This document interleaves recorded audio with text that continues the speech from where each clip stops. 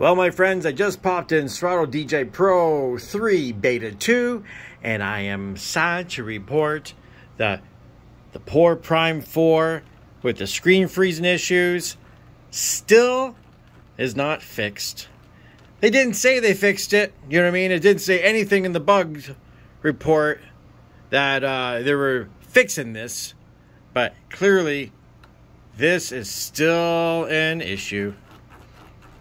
How unfortunate. Well, all we got to do, guys, is just everybody let Serato know about this. File the bug report. Let them know it's not working. I've seen this now with my Mac, and I've also seen it with the Windows machine.